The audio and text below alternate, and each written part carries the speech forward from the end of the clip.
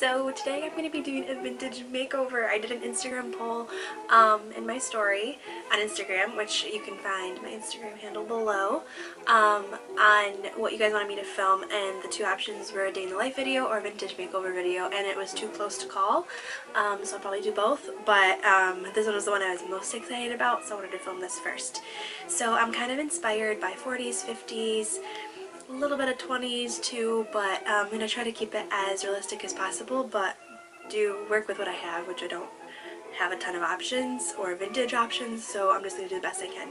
So I'm going to start with my hair because that's going to take the longest, and while it's setting I'll do my makeup. But I've watched a lot of videos the past week on vintage hair and like how to do specific kinds of curls, so I decided on a method that I want to use, and I guess we'll see how it goes. So I'm gonna use my Numi wand with the 1-inch barrel, and then I'm also going to be using some products which I'll get to in a minute. So I'll probably at some point start speeding up the process just because you do not want to watch me curl my hair for the next 30 minutes. So my hair is clean. I washed it a day or two days ago, so it's not dirty yet, but I'm just going to brush through it, get all the snarls out of it. I went down yesterday, so it's got some, ow! Ugh. This is not the proper way to brush your hair, but I didn't think it was so snarly. Okay. When I put clear elastics in my hair, which I did yesterday, I feel like they get super, it can tangle in them. Okay. So all of the snarls are out of the way, and I'm going to start by sectioning it off. So I'm going to start with taking a huge chunk of it and clipping it up so I have the bottom section to work with. So the way that I saw on YouTube that I decided would probably work best for my length of hair, what she did is she basically she curled down was her method, but when it was on the sides it basically meant she was curling towards her face, which will help get that like vintage wave in the front. So that's what I'm going to do, but I'm also going to pin them up to set. So I need to get access to bobby pins here. So I would recommend either these little guys, the alligator clips, or a bobby pin should work fine. The only thing I'm worried about with a bobby pin is that it's going to dent my hair, so hopefully that's not the case. But the reason I feel like this is going to take forever is because I have a ton of hair. So I also have my tablet, so I might be watching the show while I curl my hair because I know it's going to take forever. But the product I'm going to be using is this Brilliant Damage Control from Aveda. It is a heat protectant, and I want to make sure, because I'm curling my hair and letting daylights out of my hair, I want to make sure it's protected. So I'm just kind of spraying that through both ends, and then I'll comb it through, and then we are going to get to curling. So starting from the bottom, I'm not taking huge sections. Hopefully this reaches, but I'll turn around actually. I am going to curl down,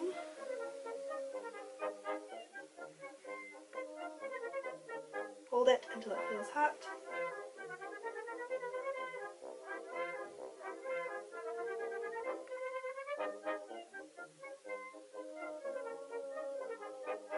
and then instead of dropping the curl, I'm just going to slide the barrel out and keep it there, but then I'm going to take the clip and clip it to my head like a pin curl. So that's what I'm going to be doing. That's the method I'm going to be using, and I am going to crack into it, and I am going to start fast forwarding now, but hopefully this is enjoyable for you.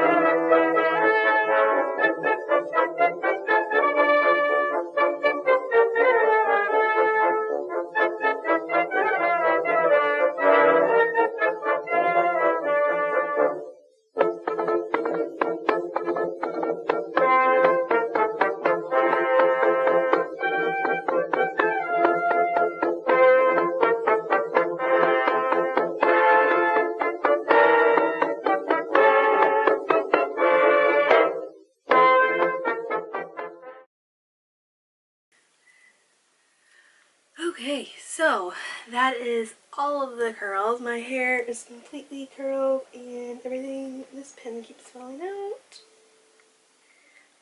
So now I'm gonna let this set for about an hour, and it is 12:08 and it is lunchtime, so I'm gonna take 30 minutes, go eat, and then I will come back and do my makeup part of the makeover, and then we'll finish the hair after that. I just want to let these curls sit for at least an hour-ish, so hopefully that's the case. But yeah, I will see you in a little while. Okay, so I'm back. I am going to be doing the makeup portion of the video now. It's been 2 hours, it's 2 o'clock now, since I last filmed. I had some random things that popped up that I needed to do, but I had to put a hat on over my hair because I was leaving the house, and the top got a little smushed, my pin curls did, but so far they're holding up fine. So I'm going to keep leaving these in until I finish my makeup, and then we're going to go from there. So we'll see how this goes. Usually when I do my makeup, I do it leaning against like a, I do it like against the mirror that's hanging on the wall, and I stand while I'm doing it. So this will be interesting, but I do have this palette that I love. The Emily Edit palette has a giant mirror, so I'm going to use that.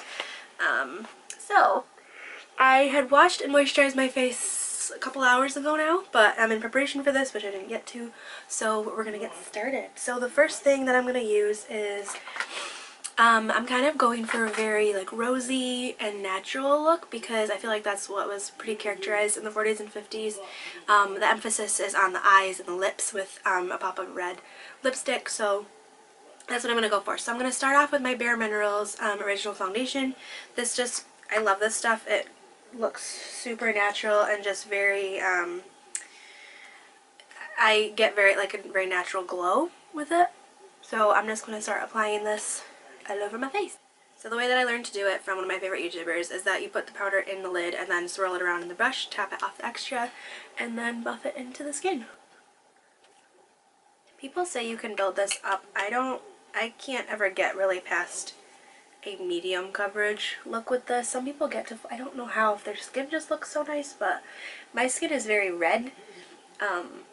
There's a lot of red spots and stuff on it, especially like in my cheeks, so I don't usually get like a super full coverage pale look. So, but this will be nice because it'll be a lot more natural and just what is used in vintage makeup. And honestly, this is probably super similar, I mean not really, but like to back in the day makeup that they would use, because they, from what I know, and I'm not super knowledgeable about it, although I am somewhat researched, is they used powders, so using a powder foundation seemed pretty appropriate.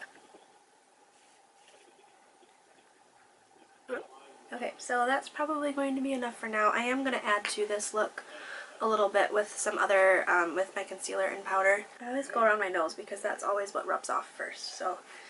Okay, so that is all set. Next up, we're going to be using concealer. Okay, so I am using the Maybelline Instant Age Rewind Concealer.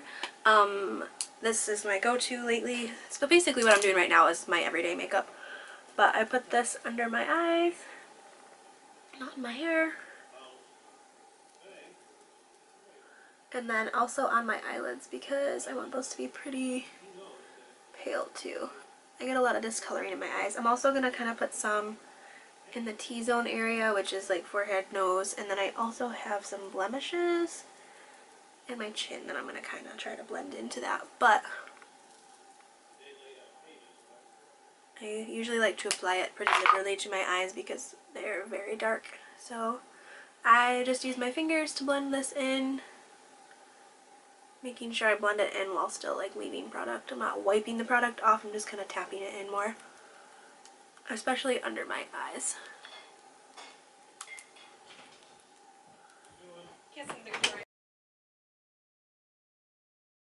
Tap it in. I feel like that gives me the most coverage without dealing with other stuff. So now that I have like this to like blend it out, the rest of the way I'm going to go back with my powder brush, the same one I used to apply the Bare Minerals, and I'm just going to kind of blend with that, but that's going to help do that. I'm also going to set it with powder in a little bit, but now that that is done, I'm going to go in with my NYX HD finishing powder in the shade Banana, I believe. Yes. And I'm just going to, right under my eyes, but I just use this concealer brush and I get it in the powder. I try to keep my eyes wide open while I'm doing this because I have a huge tendency, my skin really creases under my eyes, so by trying to keep it as open as possible, I can try to eliminate those. Okay, I'm also going to do this to set the top of my eyelid. A lot of this is my go-to makeup on a daily basis anyway. I'm just trying to like I said, the difference is going to be where I do like my eyes and my lips, but this is my normal complexion treatment. So now that that is all set, I just want to make sure there's enough powder there, which it is. It's not tacky at all.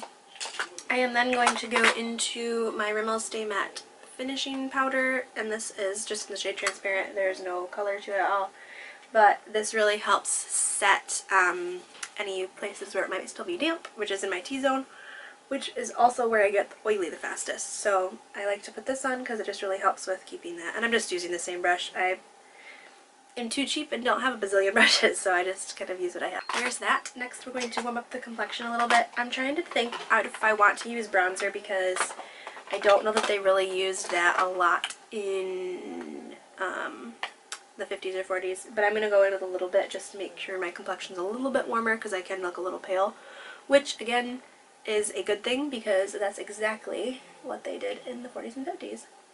So I'm just kind of going under my cheekbones a little bit and around my forehead so I have a little bit more of a natural glow. I'm not putting on anywhere near as much as I would normally. Next up is blush, and this is where it gets a little fun. This is the only blush that I have, and it's kind of peachy, not as pink as probably most vintage blushes are, but I'm going to try to build it up a little bit on the apples of my cheeks and go with a little bit more of a warmer. I put a lot more than I normally do. I usually literally just dust blush and I kind of drag it upwards. I'm not doing that this time. I'm more focusing it on the apples of my cheeks because that's a very specific vintage trick.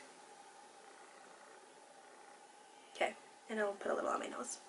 But that's what we have going so far. I'm gonna hold off on the highlighter for now. Next up is eyes. So this is where I'm getting a little nervous because I'm gonna do winged eye look, and I don't know that the last time I did that on myself it was a long time ago and I don't really remember it. I don't remember it turning out very well. So, but first I'm gonna do some shadows. So I'm gonna go into my Emily Edit palette and I'm gonna go into the shade Prayer, which is basically just like a nude, peachy nude color. And I'm just gonna kind of put this all over my eyelid just to deepen up the look a little bit so it looks a little more natural and not super pale.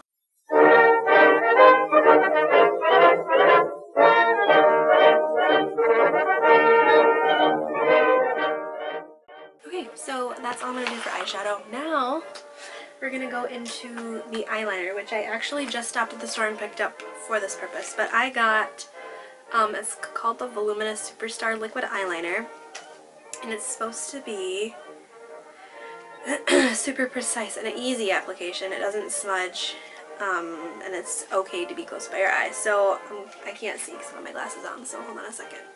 I'm gonna go get a trick. I'll be right back. Okay, so I'm gonna use a trick, which is to use tape in the corner of my eye. So that's gonna help to get the wing look without screwing it up, hopefully. So I'm gonna like put it on my shirt just to make sure it's not like overly sticky because I don't need it taking off a layer of skin with it. And it's gift tape, it probably wouldn't, but this will just give me some peace of mind. So I'm putting it on my shirt first and then taking it off. So it's not super sticky, but I am now gonna put this, hopefully you can see me as I'm gonna have to get pretty close to the mirror, but I'm gonna call that good, but I need another piece. Oh, it feels so weird on my eye. Because seriously, this is making me the most nervous. Like, I can handle the lipstick and all that, but it's the eyeshadow or eyeliner that's freaking me out because it's so easy to screw up. So, it looks pretty much the same. Oh, my eyes are watering. So this will be interesting because this eye has a scar right where the wing look would go. So I'm trying not to... Okay. Okay. Seriously, I can't. My eyes are watering. Ah. I'm also going to test this out on my wrist first because I do not want to mess it up by putting it on my eye. I hope this isn't waterproof. Well, I hope it's waterproof in the sense that it won't come off when I cry, but that it's Whoa. Never was there a scarier makeup tool. Oh. It seems pretty precise, I'm not gonna lie. I like the final product. Okay. I am gonna dive in. I'm just gonna start focusing it out this way before... Okay, before I start, kudos to me for even doing this because I can't see without my glasses, so I'm trying to apply makeup to an eye with my eye that I can't see out of. This will be interesting. Okay, I'm gonna focus this down because I'm gonna be down here trying to see in the mirror. This is not staying.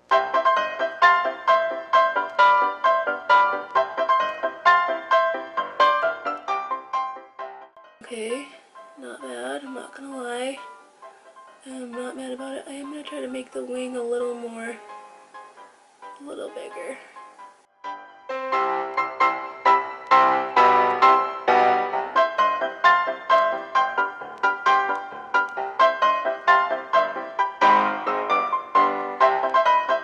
I'm gonna take this off and maybe try to freehand the rest of it. So I don't know if you can see it. I think you can probably see it. It's definitely there. Get the hair out of it.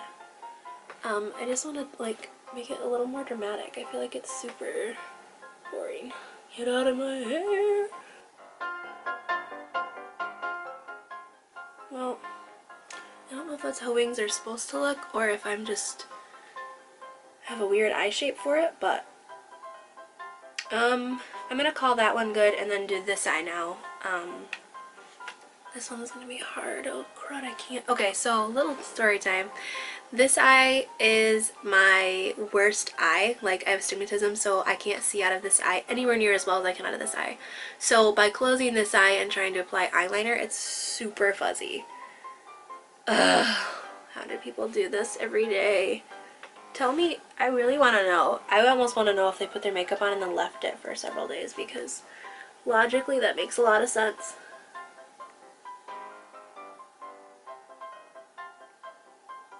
Okay, let's see, how far out does the wing go on each side? So,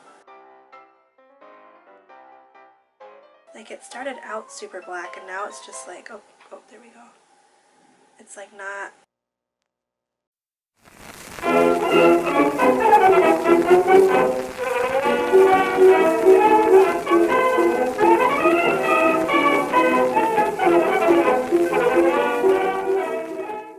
Okay, not bad.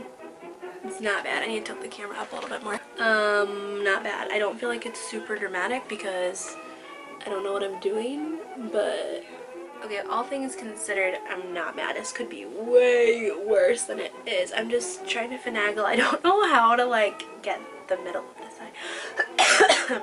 I'm gonna call that it for now. I'm gonna see if maybe I should do some under my eye. You know what? I'm gonna use... Okay, I'm calling the wing good for now. That was intense. I need water. I'm calling the wing good for now. Like I said, I don't know if I'll put it in, but my mom pointed out with the scar on this eye, like the wing liner goes like right through it. And it makes it pretty obvious. But, it's a battle scar, so I'm not mad about it. I'm trying to figure out what I want to do because I've never done this before either. Where is my box? Okay, I'm gonna go in with a very like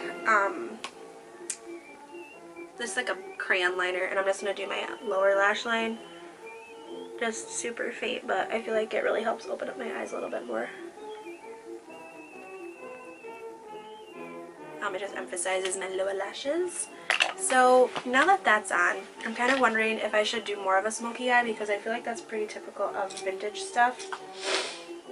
It's like this very smoky look. So I'm trying to see if I have a smaller brush.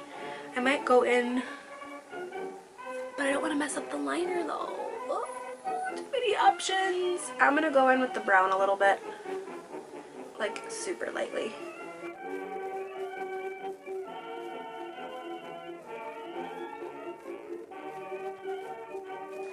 Okay, so I'm going to put my glasses back on so that I can see what I'm doing now, and maybe actually examine this. Pretty. I don't think it's half bad. I just It doesn't look super vintage to me, but I also just might not have the face shape for it. I feel like a lot of like the vintage beauties were very round faced and they accentuated that.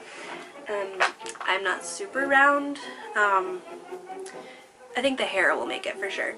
So I have this specific color that I actually saved. It's one of the Aveda lipsticks, and it's like this orange red that is like so vintage, it's not even funny.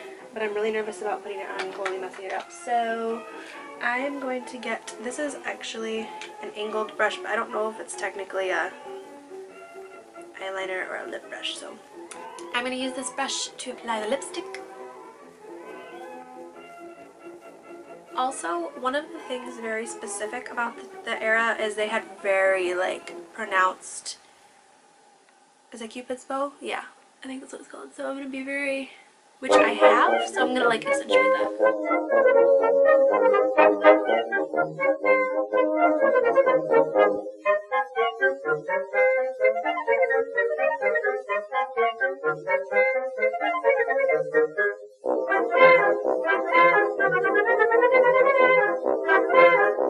So, as I briefly, whoa, that's red lipstick, holy cow. As I briefly mentioned before with the Cupid's bow thing,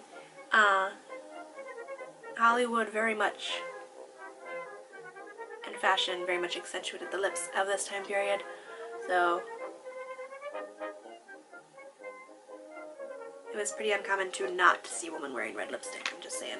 Okay, I just need to get the lipstick off my teeth.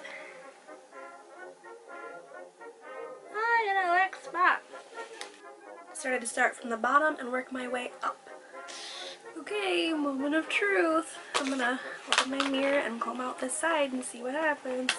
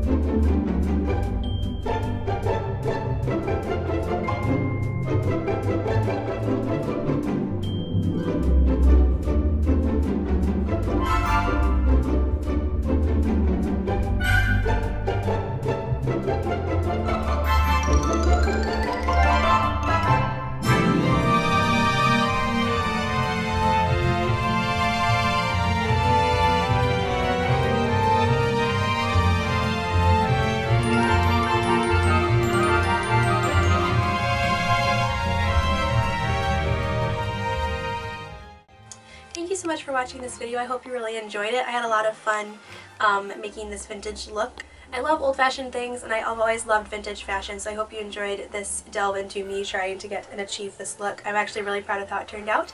I hope you enjoyed the video. Be sure to give this video a thumbs up and subscribe if you want to see more videos like this. I'm hoping to delve into more like this in the future, so keep that in mind.